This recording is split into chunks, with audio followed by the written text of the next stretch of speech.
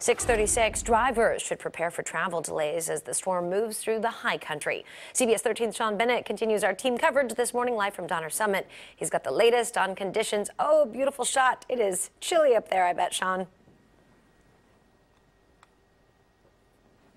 Oh, absolutely. It's gorgeous up here on this Monday morning. Sun starting to peek up over the hilltop there. That's a good look at the westbound side of Interstate 80. This is Donner Summit this morning. Look how much snow is up here. Blanketed, and it is freezing.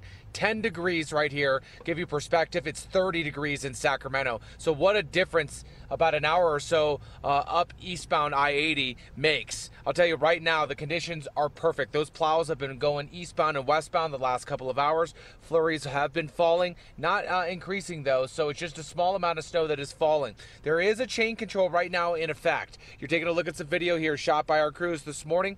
This is on the eastbound side of I-80 at Kingvale, and it goes all the way to the Nevada state line. Caltrans has their vehicle parked right in the middle of the interstate, making sure that you have those chains on, or you have all-wheel or four-wheel drive. If you don't, they make you turn around or put them on if you have it. And the good news is they do have the chain installers working this corridor this morning. They charge $30 to put them on and charge $15 to take them off. So if you are making your way up here this morning, conditions are great to go skiing and snowboarding. It's a holiday, a little bit of fog, a little bit of snow falling. Ideal conditions here to go hit the slopes this morning.